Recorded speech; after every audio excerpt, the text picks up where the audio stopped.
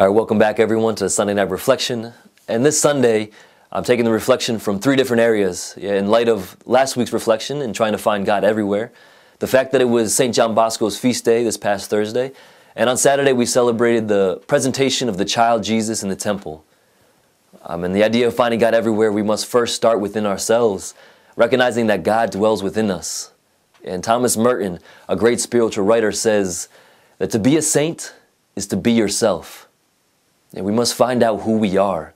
And God created us to glorify and worship Him. And we were created to be pure, holy, and good. And Don Bosco, he found holiness in everyday life. So whether you're a teacher, whether you're a student, whether you're married, you're single, wherever you are in your life, that's where you find holiness. That's where you find sanctity. And Don Bosco had such faith, he had such confidence in you young people, that he entrusted the founding of our congregation in your hands. Yet our congregation, the second largest in the world, began with young men in their 20s. Yet Don Bosco believes in you. He knows that you have the potential to be a saint. And I believe in you.